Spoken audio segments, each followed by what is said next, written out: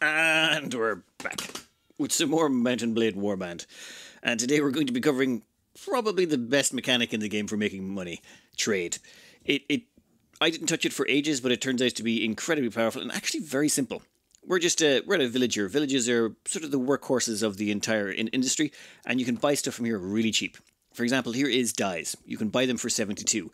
Of course, you have nothing to measure this by. You don't know what else when you first start up it's worth or where you could sell it for. But trust me, you can sell these for about 200 to 220 in most cities. And why is that? Well, let's just skip forward to a city. Ooh, we'll take that pottery too. Now, when I say most cities, there is a caveat. They have to be nowhere near the cities where you bought them. Well, that's the sort of rough estimate here. For example, we bought dyes all throughout this area. Dyes are very common throughout this Sarranid Sultanate. So their cities, they're saturated in it and they don't care. But here's a weird mechanic of this game. If you go into, say, a marketplace here, marketplaces have a demand for literally everything. Literally everything you can possibly buy or sell, these places have a demand for them. And the demand slowly goes up over time if that demand is not fed. So even though this place doesn't need dyes for any reason whatsoever, the demand for dyes will keep rising, and the longer it goes without them getting a supply of dye, the more the price goes up. So now we're able to take all those dyes that we bought. Well, there's a bunch of other stuff in the inventory, don't worry about those for the moment. We take some of those dyes we bought and we'll sell them 200, one of them, and that'll get us 206. If we try to sell them a second one, it'll eat into our profit slightly, but, well, no, we won't. We'll just take that 206 and we'll move on to the next city. In fact, I've done another bunch of trading in the background. And then we just leave here, and then we hit up a couple more villages, and we're going to head over there. Over to Uxel, we should be able to get a decent price here, though I haven't quite tested it yet. We'll check the trade goods, and 200 for dyes. Okay, well, I like to spread out the load so that all of these slowly accumulate more and more demand. If you sell multiples at one place, so if you sell lots here and lots there, then when you come back around the next time around, they'll both be fully saturated. What you like to do is sell one here, one here, one here, and just keep spreading them out around the place. The actual main limiting factor here is your inventory size, because you can find stuff for cheap in a lot of villages in a lot of places. For example, you can buy spices for cheap. We've got these for about 500. Flax you can pick up for about 70 to 80 in some places. Velvet you can pick up cheap in only a few places. Pottery will sell for about 100 everywhere. You know what? I'll put up a quick list here of the main ones that are important. Velvet is probably the big one. You can get that for cheap and it sells for about 950. Oh, I should really point out, this all depends a whole bunch on your character as well. We've got our trade here up to level 4, so it's kind of messing with the stats a bit, but we're going to assume you've got, like, say, level 3 in trading. So to trade, all you do is take that list in the description and buy stuff when it's well below that price so that you can make a decent profit. You know, you want to look at about 30 to 60% profit margin if you can. Dump that into your inventory and then just carry it around with you. And then every city you hit up, just check the price and see if it'll sell for a good bang. For example, there, Velvet is selling for 953. Now, I normally sell it off at about 950, so yes, we will take that. Oh, do they have the money? Yes, they do. So we sell it off. Pottery, I sell about 100. Flax, I'll sell about 140, but I know we're coming up in a special place, so you know what, I'll cover that in a minute. Now, there is some other exceptions, like we're going to look at smoked fish here. This sells for 73 in the city. In fact, that's a really good deal. 73 is very good for fish. However, fish, there's a whole bunch of fish you can usually buy for cheap around Jalcala, or whatever that's called. And then you can usually buy a whole bunch of fish cheap over here in Werchegg, or maybe salt there and fish there. I don't know. As I pass through, you see, you'll get fish for about 20. So you'll be able to buy it for about 20, 25, and then you can sell it for 70 in other places. And if you hold on to it, depending on what way you go, and you end up in, say, the deserty areas over here, yeah, they'll pay 70 for fish as well. It seems fish is not that common over there. Anyway, let's move on to the next city, and I'll just show you what a normal trade would look like. We do a quick stop at the towns along the way. The reason being those towns, they provide you with, well, the cheap goods you're going to get. Grain for 9, that's good. You can usually sell that for about 30. And this is highly addictive doing it this way. It's amazing. You just get to run around and go, oh, I'd like to buy this, I'd like to buy that, and you keep looking for new deals. I don't know, I find it highly addictive anyway. Ooh, 214 for dyes. In fact, we'll sell 2 of them to you. Unfortunately, they don't seem to have anything else worthwhile. Yeah, this is maybe a bad demonstration city. Let's hop on to the next one. We're going to head over to Praveen. Let's have a quick look and see. Ooh, they got cheap ale. Ale sells for about 100. Flax sells for about 140, so we'll grab a couple of those, especially because I know there's a nice flax place coming up. Sell some dyes for 200. Oh, 80s for spices, normally buy for 550. Pottery selling for over 100, we'll take that. And boom, we've now received 1,084. Actually, wait, no, we're going to buy some of that ale. We can sell that not a little bit further on. You know what, that's fine. And this is sort of how it goes, though at the same time, I try and go through here and look for weapons and a few other bits and bobs like, oh, there's a balanced military cleaver. Yeah, we'll take that. That will look wonderful on one of our people. As we head over to our next location, which is going to be Tyr, we're taking a little bit of a detour through here. These villages don't usually get raided, which means they sometimes have an awful lot of goods for cheap prices, namely because they don't get hit. One of the mechanics of this game is people go around and raid villages, and when they do, it resets the wealth of the village, and it does affect how much resources they produce and how cheap the goods they're producing are. They're pretty much the source of all goods, so a lot of raiding in an area can drive up the prices in cities because won't be getting any of the resources they want. You can take advantage of this in little ways. Anyway, let's just skip time forward a bit here. Oh, stopping at this village here, I just want to point out some of the crazy deals you can get. There's smoked fish for 7. We can sell that for 70 plus in several places, so that's just, yep, that's just easy money. This marketplace here, if I recall, is this the one that is good for flax? Yes. This is a unique one. There's a few places like this. This city actually produces cloth, and for that it requires flax. So this can actually drive the price of flax higher than it could in any other place. A place that doesn't have a demand for it. Places that don't have a natural demand will cap at a lower level, but places that have a demand and don't get it will go well above that level, meaning you can score big time by bringing a bunch of flax here. That's just, what, 880 dinars, and we spent about 100 apiece for each one of those, so we made a profit of about 480 on that. Also, we bought this ale for pretty cheap. You know what? We'll sell off a couple of those while we're here. Oh, and I forgot the dyes as well, which we brought all the way from the Saranid Sultanate, and those spices, yeah, we'll sell those off as well. Oh, wait, no, we can't do that. They've got... Damn it, they don't have enough money to pay us. 1 second. You just... trick for that, just go into another one of the areas and you can sell them off. All of these are separate marketplaces with their own separate money amounts. One really nice thing to do is once you've got down your basics of trading and you're going with your dyes and a fish and a few other bits and pieces that you know the prices for and you get comfortable with, what you'll end up doing is, say, grabbing something like wool cloth and carrying it around in your inventory and check it at every place to see what the price is, and eventually you'll figure out what the average price in most places is, and then you can find areas where, oh, the price is below that, we can buy it and sell it for a profit. However, there's a few things that are terrible. Like wool cloth, I've never been able to find a place that pays good money for it. It's always expensive everywhere to buy and to sell, so it's just not worth it. And it doesn't seem to be produced in villages, it's only produced in cities, and they always overcharge you. So you can really make the big bucks on selling stuff you buy in cities, or in towns. Oh, and grain is a bit of a trap. You've got to be careful with that one. I try not to hold on to it. If it sells for above 30, I usually get rid of it. The reason being is you'll just clog up your inventory. And iron can sell for up to 300, but honestly, about 250 is about as high as you get it in most places. So, well, oh, damn it, they still don't have enough money. My bad. When it's getting to the point where you're clearing out their entire amount of money in their inventory, you know you've probably traded just a little bit too much. Oh, massive advantages as well. Since you're traveling around so much, you get to find... Oh, there's a tempered military cleaver. Ooh, what have we got? We got balanced. You know, I would like it, but we're going to save that. We need to buy a business. Actually, let's do that right here. We're going to take a walk through the streets and we're going to go find ourselves the person in charge. They're usually not that hard to spot, though in some places they are a bit of a pain. Where are you? They're normally wearing fancy clothing. One moment. Here we are. How you going? Don't mind the horse. This is the guildmaster. We would like to buy a land for a productive enterprise. Now, there's a whole bunch of ones in here, and we're going to look at velvet from silk and dye. This is pretty much always the best one you can get. This will give us a profit of about 477. This is not great, not terrible, and it's going to cost us 10,000 dinars. That's expensive, but it's constant money that keeps coming in all the time. And done. Now let's just leave here for a second. I just want to show you something. If you go to reports, we can go view our weekly budget. And this tells us the net revenue. I've already purchased 3 properties along the way. So we got 979 from Rivichag, Kudan is 524, and Ichamor is 383. This is how much money you make. These are all velvet places. Pretty much 90% of the towns you're going to want to put velvet ones in. It gives you the most money. They're also the most expensive, but since they give you the most return, you're just better off going that way. The plan. Once I discovered the joy of trade, something wonderful happened here. The thing is, normally how you make money is you go around fighting people and killing them, and you have to go hunt down bandits or, you know, swear vassalage to someone or something like that. No, no longer. You can just run around trading, and so long as everyone's happy with you, you can make enormous wads of cash. And what do you do with that money? Well, you immediately go to every single city. Once you get enough money, you go to every city you can find, and you buy a business. Every single one of these cities can support a business. And each loop we take around this whole place will produce us about 10 grand, give or take.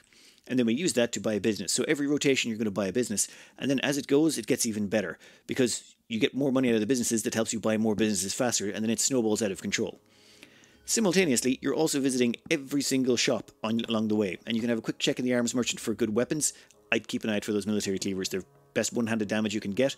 You can also keep a good eye out for bows and cheap military equipment like good armors at, reasonable prices. For example, we've got a charger. Oh, it's healed. Damn it. I want to demonstrate that. This is a charger we bought that was lame. That's why its sell price is so low. This is a lame charger when we bought it. You leave that in your inventory and lame chargers can heal, or lame horses of any type can heal. Once you put them in your inventory, they will eventually heal up. Only lame, swayback doesn't do anything. Swayback ones will always remain swaybacked. But you can buy a lame horse for a fraction of the price. I think this cost me about 1,200. And now that it's healed up, we have a fully functional war charger that we can ride on.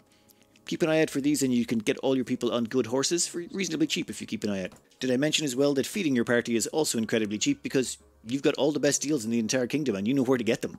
You're constantly stocked up on everything you're going to need. So you've got that going on, so all you really need to do is make sure that no one bothers you. And that is why we hired a whole bunch of Kurgat Lancers. Kurgat Lancers, cheap, easy to maintain, and once you've got enough of them, bandits don't even look at you. You can just go and do your thing and not have to worry. But there's even more benefits. Here we've hit a quick stop in Rivacheg. Now, the great thing about Rivacheg is nearby you will find these Sea Raiders. The Sea Raiders are very plentiful around this area. And the thing is, it's sometimes a good idea to farm them, especially when you show up here, and remember, you're travelling around a lot, and everywhere you stop, in 4 places, you want to check to see if the tavern has a ransom broker. There's none here, unfortunately, but let's assume that there was a ransom broker here while you were passing through in your trade group. Well, you'd want to go raiding then and capture as many of them as possible. So what we want to do is go visit our dye works here. We bought a dye works here specifically because it's right beside that bandit spawner. And then we go in here and say hello to our master dye maker. Normally you wouldn't really need to do this, but what we want to do is let's check the inventories. And then what we do is we dump all this stuff out of our inventory. This allows us to leave all the stuff here in storage and we can come back and collect it later. The only thing you can't put in here is horses. It turns out horses can't fit in storage for... Oh, wait, they changed that. Huh, you weren't able to do that before. Never mind. So this guy will hold on to all that stuff for us. He won't actually use any of that. Normally that's meant to be you can put inventory in there like dyes and velvet or dyes and silk so that they can actually use it in production. But you can use it for storage. And now that our inventory is empty, we can go off raiding. That means we can pop right over here to that Sea Raider landing and get ourselves as many, capture as many Sea Raiders as we possibly can. Would you look at that, 27 Sea Raiders. There's also another reason I like to use the Kurgat Lancers. Kurgat Lancers are armed with a variety of weapons, but some of them come armed with maces. Maces are a blunt weapon, which means you're always going to capture a percentage of the enemies because a percentage of your troops are always using maces. This makes them very, very useful. Let's go kill some of these. Where is it? Just charge. We're probably going to end up slaughtering a bunch of them, but that's not a big deal. Go on, you monsters. Killed a lot of them. Well, okay, we want to capture at least a few. This is a good way to farm lots and lots of money by capturing lots and lots of raiders in one area, but only while the ransom broker is there. Trying to actually do it any other way is kind of... Ooh. 1 second, I should probably concentrate on not dying for a minute. With the battle done, we go capture the raiders. We can only hold 5 because that's the prisoner capacity we went with. Ooh, gear, excellent. We'll take some of that too. And of course we have plenty of room in our inventory because we've dumped off all of our trade goods. And then we head back to base, sell off the prisoners, and then once the slave trader leaves or we run out of bandits to capture, well, then we just move on and continue trading. Of course, the proof of anything is in the pudding. So what I intend to do is I'm going to wander around the map, do 1 full rotation, end up back in Rivacheg, and we're going to see how much money we can make. I'm not going to do any quests, I'm not going to go attack any bandits or get involved in any fights. All we're going to do is just do purely trade, just to see how much money we can drag in. We'll have to subtract however much comes in from our businesses, but that's a little bit of simple math, I'm sure we can figure it out. Oh, this is what we have in our inventory to start. You never end up with nothing in your inventory anymore. You're always going to have stuff in your inventory once you become a trader. See you in 5.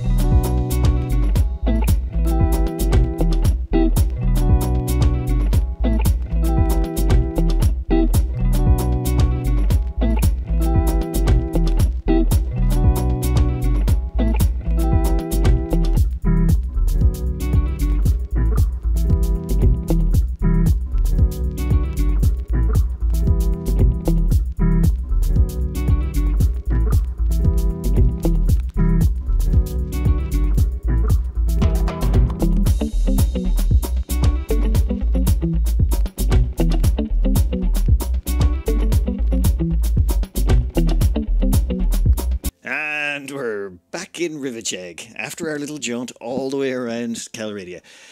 Of course, the moment of truth, how much did we actually scrape in trade? In trade alone, now we did actually gain about 1,700 from businesses and enterprises, but minus that, we came out with 8,222 dinars in profit just from pure trade alone. Now, we did get involved in one fight on the way back. Some sea raiders decided to pick a fight with us. We killed them, but I think that gave us a few hundred dinars. I can't be sure. I wasn't really paying too much attention, to be honest. But combined with our trade, combined with the enterprises, brings us up to about 9,951 dinars for a single rotation. Now, I would like to point out, we got a little bit unlucky on this run. We got lucky in some ways and unlucky in others, but the one that really hurts us here is the silk. There was a whole bunch of silk for sale around here, and I kind of had to buy it. But this stuff will all sell for about 550 for the silk. So there's about 2.5 grand here in resources. Like, just the amount of resources we already have in our inventory that we still got to sell when we move on. We're well over the 10G mark.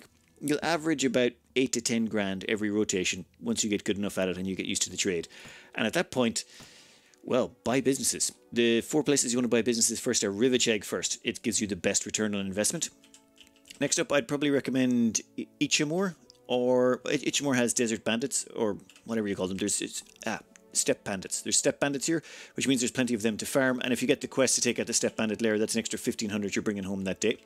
Then over here, there's Amorad. This one usually has the desert bandit lair nearby, so getting a dye factory there is also good as well, because you can dump off your inventory so that you can go raid them and get as many prisoners as you want. And then there's one more that I usually use, and that is Uxal down here. This has forest bandits, though honestly, this would be the last one. Normally, because the forest bandits down here are very slow and usually get killed before you even get a chance to go near them. As well as that, there is one last bandit encampment that usually shows up. It's in here somewhere. It's the mountain bandits. I don't bother, because they're just a pain to harvest, because they're up in the mountains and your cavalry don't do very well up there. It's just annoying. I prefer to just leave them alone. Oh, and there's one more. I forgot. Kudan. There is... Where is it? I didn't actually expose this one yet, but there's also another bandit lair up here. So if you can get a velvet factory here first. So, Rivacheg, Kudan, Ichimura, and Amorad. Oh, and then finally Uxal.